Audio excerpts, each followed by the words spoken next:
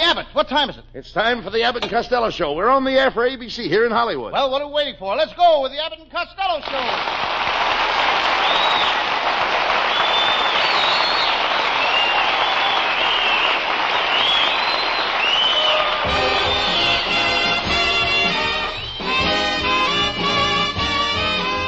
Yes, it's the Abbott and Costello Show, produced and transcribed in Hollywood for your listening and laughing pleasure, with chuckles with a carload and music by Matty Malnick.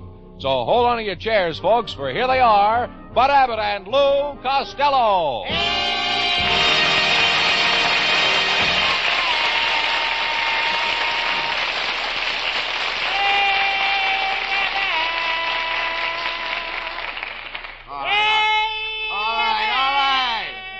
What's all the excitement? What's all the That's as high as I can go. Abbott, I got myself a real job today. I'm the control tower operator in a burlesque show. Control tower operator in a burlesque show? Yeah, I signal when the runway is clear for the next takeoff. I knew it would have to be a job around girls. You can never stay away from girls, can you? No, gee, I was just thinking of my first girl. You were? Little Mary Bozzo. Bozzo. What a girl. Gorgeous, charming. What a figure. I worshipped the ground she walked on. But one day I decided to give her up and break off our engagement. Why? Well, she had one little nasty habit I just couldn't stand. What was that? She'd never have anything to do with me. Why didn't you give her something as a memento on your love? Why, when I married my wife, Betty, I gave her my Elks tooth. I know you did. Well, how did you know? I saw it when she smiled. Listen, all the women in my family are smart girls. Why don't you marry my sister, Babe, Lou? Not me. 3 of her husbands have all died under mysterious circumstances. That's not so, Costello. Well, all I know is that every time she gets married, the coroner gives her away.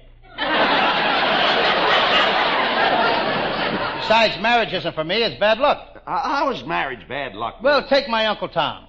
He goes and marries my Aunt Eva. And 2 days later, he falls down an elevator shaft. Oh, wait a minute. You can't blame that on your Aunt Eva. No? Who do you think told him that it was the door to the broom closet? Costello, where were you when they were passing out the brains? I was right there, but I thought they said pains, and I said I didn't want any. Oh, get him out!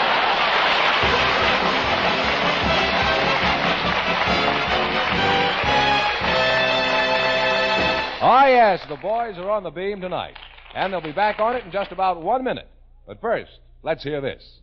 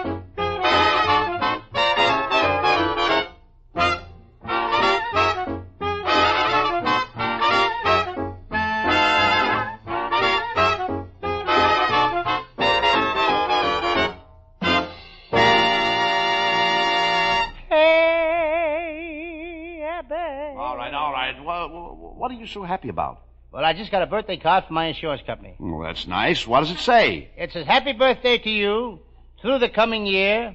As long as you're insured with us, there's nothing much to fear. So let the joyful bells ring out from Chicago to Nantucket. Happy birthday. You're all paid up in case you kick the bucket.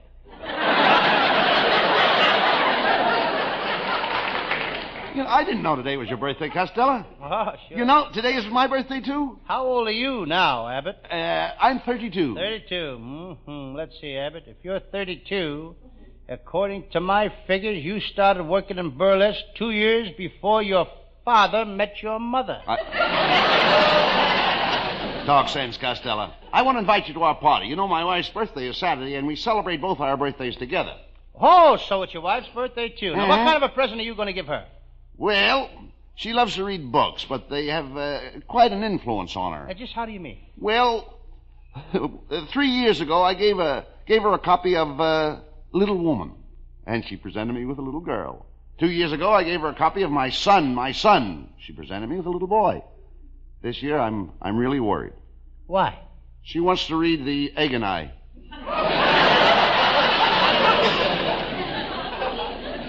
Abby, you better keep those egg jokes off the program. One of us is laying them around here enough. No. Never mind. I want you to come to the party and bring that pretty red-headed manicures you've been running around with. Well, now, she's a honey, Abbott, but I don't think she likes me anymore. Well, what makes you think she doesn't like you, Lou? Well, she's been dropping a few, veiled hints lately. Like what? Oh, slamming a door in my face. Refusing to talk to me on the phone. Getting engaged to other guys. Really nothing you could put your finger on. No. But I don't blame her, Costello. She knows she'll never amount to anything. Everybody knows that. None of your family ever amounted to anything. Oh, no? Well, how about my Uncle Cassidy? My Uncle Cassidy? Whoever told him I had an Uncle Cassidy? He's pretty famous. Your Uncle Cassidy? No, How did he become famous? I don't know. I didn't even know I had an Uncle Cassidy.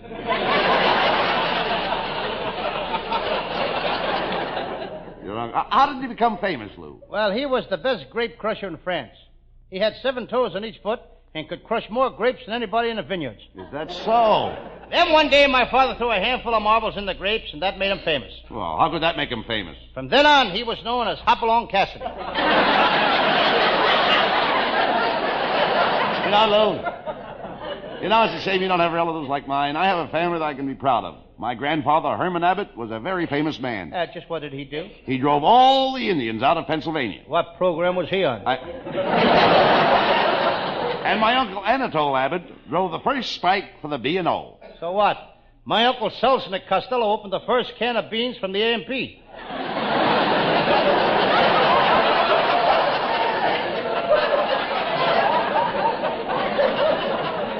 And my wife is the most beautiful woman in North Hollywood. Are you kidding? Your wife is so knock-kneed that from the hips down she looks like a collapsible iron board.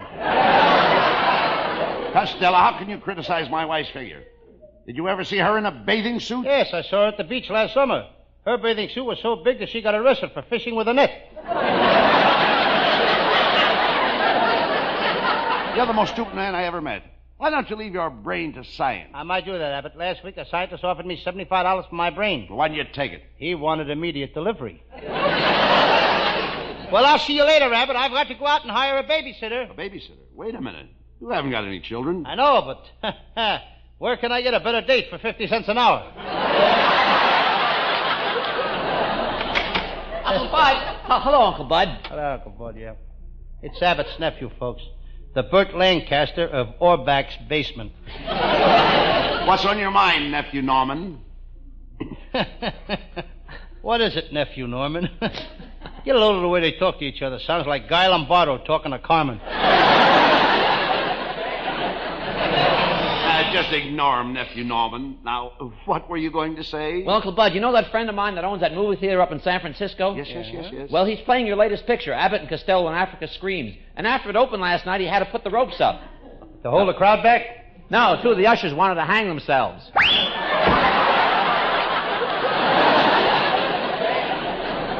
Abbott, why don't you keep that guy out of here? Norman happens to be a very smart boy, Costello. Why, when he was 5 years old, he was regarded as a boy wonder. So what? When I was 5 years old, I used to wonder what I was, too. Hiya, fellas. Well, it's Matty Malnick, our band leader. Well, Matty Malnick, what's the idea of coming down here in a red sport coat, green slacks, pink shirt, purple tie, and black socks? Oh, I always wear black socks. Why? I don't want people to think I'm a loud dresser.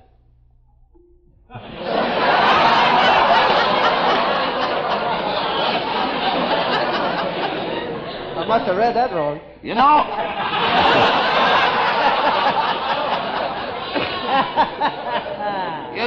I'm kind of worried about Malnick, Costello. He's still single, you know. So what? Well, all the other band leaders are married. Look at that. There's the Arnett. He's got his guitar and Lucille Ball. Harry James has got his trumpet and Betty Grable.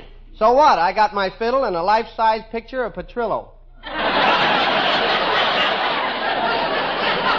Wait a minute, Malnick. I don't want you to come out and try to get funny with Abbott and I. I wouldn't think of it. That's better. You two guys have enough trouble trying to get funny by yourselves. One more crack like that, Malnick, and I'll tell the laundry not to start your underwear. And you won't be able to stand. And you won't be able to stand up in front of that band. Oh, quit picking on Matty. That's right, Bud. I've got to go anyway. I got to buy the flute player a new flute. What's the matter with the flute he has now? Haven't you noticed? It's full of holes. So long, Chubb. So long, Matty. Nice boy, that Malnick. I'd like to have known him when he was alive. Hello, boys. Hello, girl. Viola Vaughn. Viola Vaughn. Viola, you had a date with me last night, and you didn't show up. Now, Oh, I couldn't help it, Costello. You'll never break another date with me, Viola. I don't need to go out with you, you know. I can get a girl anytime I want. I'll show you I can get even. I can even get a girl to come up out of the audience if I want. Wait a minute. This ought to be good. No, I could. I could look down Just at a a girl minute. and come up. All right, go ahead, Costello. Let's see you get a girl out of the audience. Okay. All right, come on. Is there a beautiful young lady out there that would like to go out with me tonight? Just come up here on the stage. Come on. Just a minute, Mr. Costello. You know you can't do that. You know that no girl will come up here out of the audience. And why not? For this program, the ABC network straps the audience in their seats.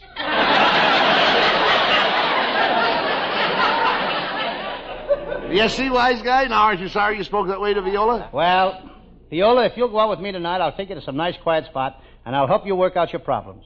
Well, I haven't got any problems. Well, you haven't been out with me yet. Costello, why don't you take Viola up to Lover's Lane on Lookout Mountain? Oh, yes. Yeah. That would be nice. Oh, nothing doing. No.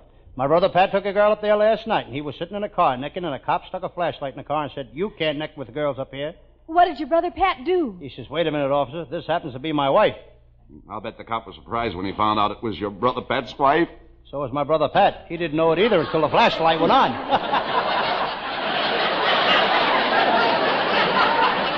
All right, Costello. If you'll promise to give up the life you're living, I may reconsider and marry you. That would be wonderful. Yes. We'll have a little honeymoon cottage, and the stork may drop in on us. Oh, boy. Yes, and every so often a little bundle will be left on our doorstep. Oh, that's okay with me. That diaper service sure saves a lot of work. Costello, you can't marry Viola until you get some money. Well, it won't be long now. I just bought some oil land in Texas. Yeah, me and Shotgun. And I'm going down there to drill for oil tomorrow. Oh, that's wonderful, Costello. And just remember while you're down there, my heart will be with you in Texas. My soul will be with you in Texas. And my mind will be with you in Texas. Okay. And if I strike oil, I'll send for the rest of you. Oh, get him out of here!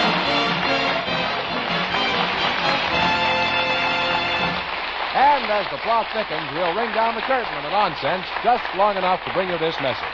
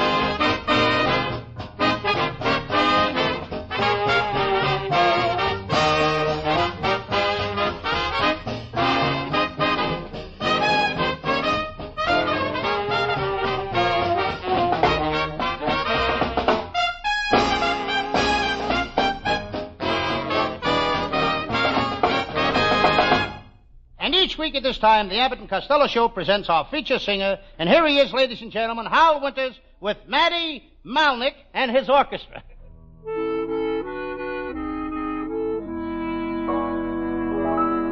If you ever go across the seas to Ireland, then maybe at the closing of your day, you will sit and watch the moon rise over Claddagh and see the sun go down on Galway Bay, just to hear again the ripple of a trout stream, the women in the meadows making hay, and to sit beside a turf fire in the cabin and watch the barefoot gossoons at their play.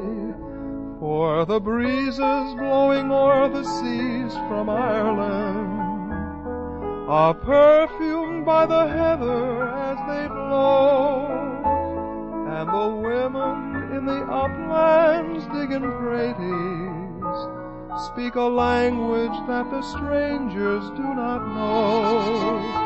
For the strangers came and tried to teach us their way. They scorned us just for being what we are, but they might as well go chasing after moonbeams or light a penny candle from a star. And if there is going to be a life hereafter, and somehow I am sure there's going to be, I will ask my God to let me make my heaven in that dear land across the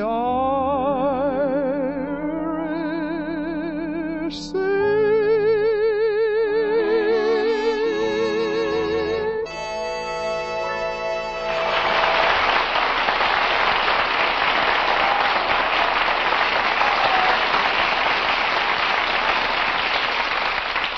All right, come out here, Costello. Who are you talking to on the phone? My Aunt May. They just brought her home from the hospital. She was expecting a baby. And she said them hospitals, that they run them just like radio quiz shows. Well, what did she mean? Well, before they would give her the baby, she had to guess if it was a boy or a girl. What happened? Aunt May guessed it was a boy. The doctor says, no, guess again. So she says it's a girl. The doctor said, no, guess again. Well, what was it? We don't know. Aunt May didn't hang around long enough to find out. The cutest nurse came home with Aunt May to take care of her. Boy, what a nurse is. She fussy. Wait a minute. I hope you're not going to start chasing the new nurse. I already did, Abbott. But she's too fussy for me. Last night she said she wouldn't kiss me unless I shaved. She likes a guy to have a smooth face. Did you shave? 3 times. Then I took her to the movies. I'll never do that again. Why? My face was so smooth. Every time she tried to kiss me, she slid right past me and kissed the guy in the next seat.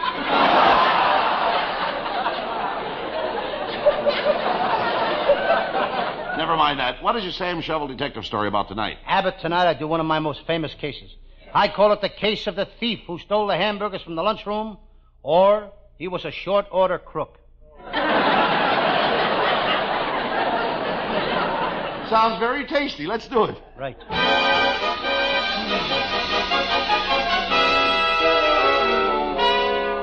Yes, I'm Sam Shovel. Sam Shovel, private detective. And I'm ashamed of myself today. Today I arrested my own brother. I'm a rat. I'm a heel. I'm a louse. I decide to hit myself in the jaw.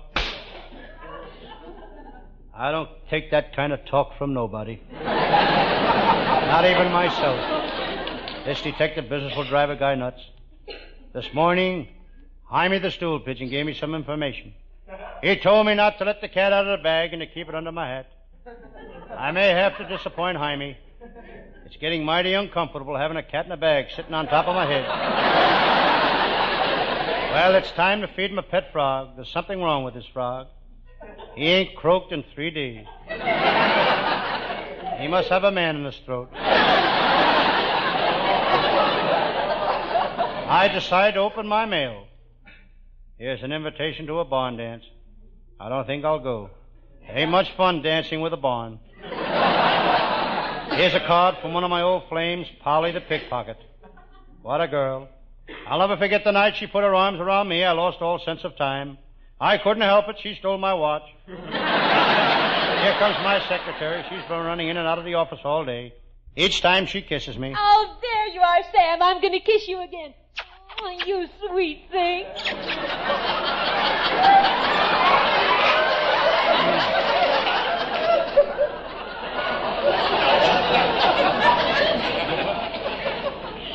I'm having a very busy day. I'm up to my work in neck.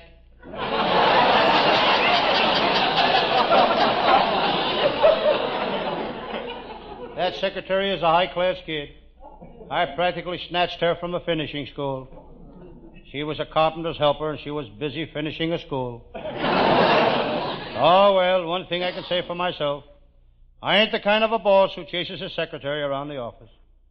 I chase her in the hall. Before I hired this girl, I had a Ubangi as a secretary. She was the only secretary I ever met who could seal the envelopes after she put them in the mail chute. I glance out of the office window. There's my pal, Lieutenant Abbott of the Homicide Squad, coming down the street. He walks straight and erect. That's a holdover from his military days. Abbott was in the service. Abbott was a colonel. Abbott became a colonel the hard way. The hard way. He was in the Navy. Lieutenant Abbott has been my friend for years. It's a peculiar friendship. First he blows hot, then he blows cold. He ain't much of a friend, but he works out swell as an air conditioning unit. I'll never forget the day Lieutenant Abbott got married. His wife, Betty, was an opera singer. She sang like a bird, but she was a flop. Very few people would pay to hear a woman go tweet, tweet, tweet. What a woman that Mrs. Abbott is. She comes from very fine stock. Too bad she didn't come from people. Hello, Sam Shovel. It's my pal, Lieutenant Abbott, and you look tired, Lieutenant. I am, Sam. All day I've been trying to locate a gorgeous 6-foot blonde with blue eyes and a lovely figure.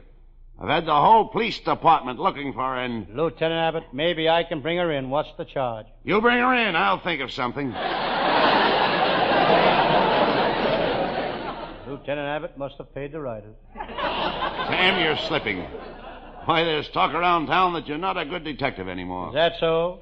Give me a good case, and I'll solve it quicker than you can say Jerk Robinson. No, not Jerk Robinson. That's Jack Robinson. The Robinson I know is a jerk. Sam, you've been pulling a lot of bonus lately. On the McGurk jewelry robbery, you arrested McGurk, but you didn't find the jewels. Well, that's no skin off my nose. And last week I asked you to watch a prisoner for me, and you let him escape. That was no skin off my nose. When you investigated the hole-up in the butcher shop on the corner, you backed into the slicing machine. That was a little trouble. That's not all. The traffic department is complaining about you. The way you drive around town in that prowl car of yours is positively dangerous. That's not so. Yesterday at Hollywood and Vine, I slowed down to give a pedestrian the right of way. You did? Of course, he was in an ambulance at the time. Enough of this chat, Sam. I'm on an important case. I'm after Light-Fingered Lil, the lady bank burglar. Light-Fingered Lil. I know her well. You do? Sure, her well is in back of her house. I always stop there for a drink of water. That girl is a clever crook. Today she went into the First National Bank and grabbed the teller. She hugged him and kissed him, and while she was doing that, she took all the money out of his cash drawer. She does that every day. Hey, wait a minute. Let me get this straight. You mean that she goes into the same bank every day and hugs and kisses the teller and then robs him? Yes. Why don't the president of the bank do something about it? He did. He's quitting his job to become a teller. Sam, we've got to nab Lil. She's public enemy number 7. Not no more. Now she's public enemy number 1. How did that happen? Walter Winchell gave her a plug Sunday night. Well, that does it, Sam. Lil has a map of the spot where she's buried all her loot. And you and I are going over there and get it. I'm glad you said that, Lieutenant. Why? If you didn't, we'd have no story. Come on.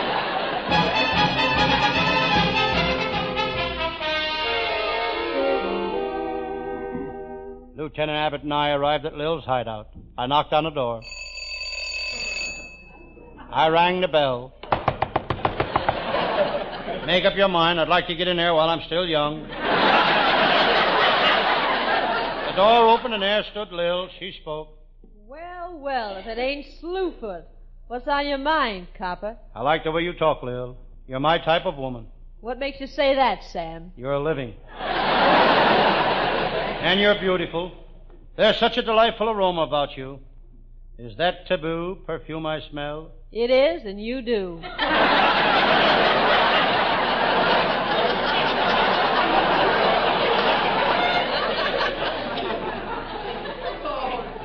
Sam, we're getting no place fast. Make love to her. Make love to her, Sam. Maybe she'll soften up and give us the map.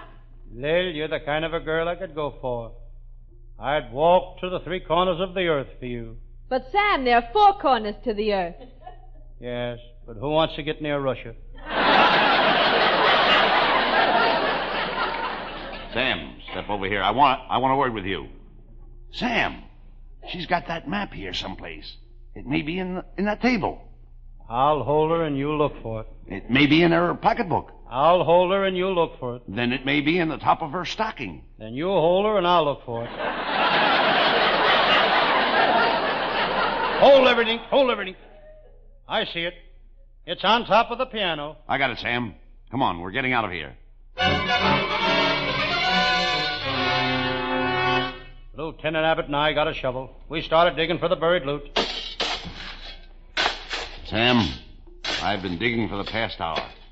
Are you sure you followed the map correctly? Yes, it says here, take 2 steps forward, then 1 to the left, then 2 steps backward and 1 to the right, then turn and take 2 steps to the left and 2 to the right.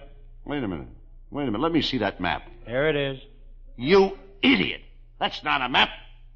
That's a rumba lesson from Arthur Murray. Hey, get me out of here.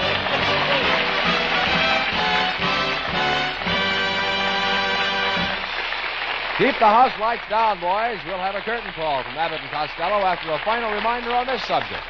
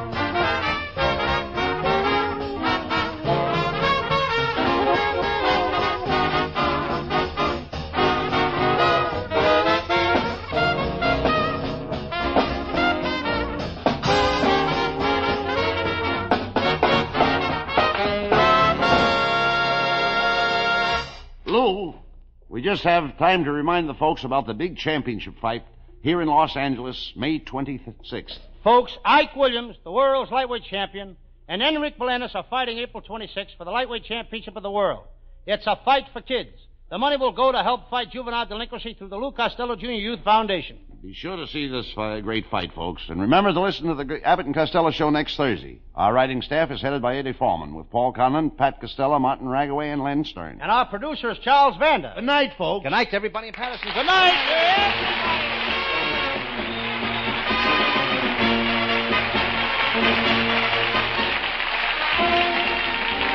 Listen each Thursday night at this time for another great Abbott and Costello Show, produced and transcribed in Hollywood. Be sure to stay tuned for the outstanding entertainment which follows throughout the evening on this ABC station.